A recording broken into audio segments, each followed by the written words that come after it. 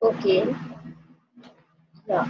So today we'll start with how to find out, determine the melting point of ice. I hope the screen is clear to you. Now, how we are going to do it, I'm going to explain you via the experiment. Kindly observe the experiment carefully. So let's start with it, melting point of ice. Now, as you can observe the equipments which we have taken, ice cube, beaker, thermometer, stirrer, and the clamp, fire hose, tripod stand, and Bunsen burner. So let me make you clear. This is the ice cube which we are going to add to the beaker. There is a thermometer. I have taken one thermometer and I have taken a stirrer. Stirrer is basically used to stir the mixture. Okay. So basically we are going to stir the mixture with the help of the stirrer, and we've taken Bunsen burner to heat the compound present in the beaker.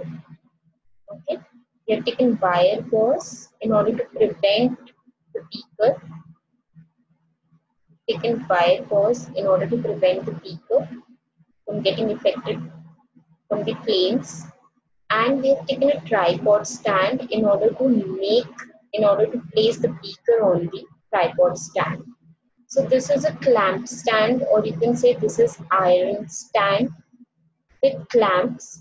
So these are the clamps, these black ones are the clamps, and this is the iron stand. What we are going to do, we are going to hold the thermometer with the help of this iron stand.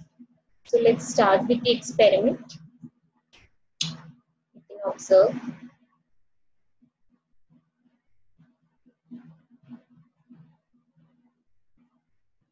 Now what we are going to do, we are going to take small amount of ice cubes in the beaker, and then we're going to place it on the wire gauze. Okay, so observe the first step. We have collected the ice cube in the beaker, and we're going to place it on the wire gauze, or you can place it on the tripod stand containing the wire gauze. You can observe further.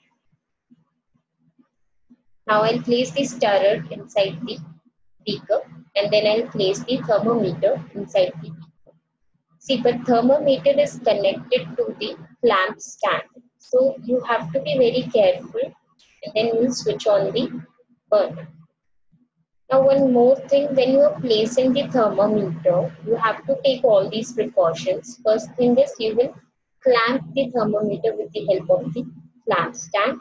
Second thing is when you place the thermometer, you will place it in such a way that the tip of the thermometer should not touch the bottom of the flask or bottom of the beaker or sides of the beaker. Otherwise, it will affect your readings. So we'll maintain some distance between the tip of the thermometer and the respective bottom of the beaker.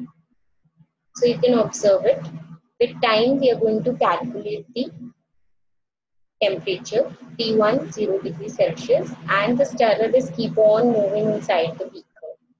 So you'll move on the stirrer, and T2 again you can note down is 0 degrees Celsius.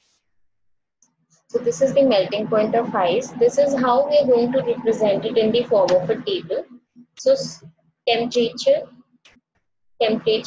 when ice starts melting T1 0 degrees Celsius, completely melted T2 0 degrees Celsius, and then you can calculate the melting point of ice as T1 plus T2 divided by 2. So it's simple, we are just calculating the average. We're just finding out the average of the temperature.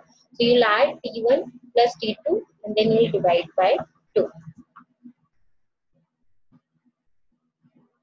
So this is how we get the melting point of ice as 0 degree Celsius.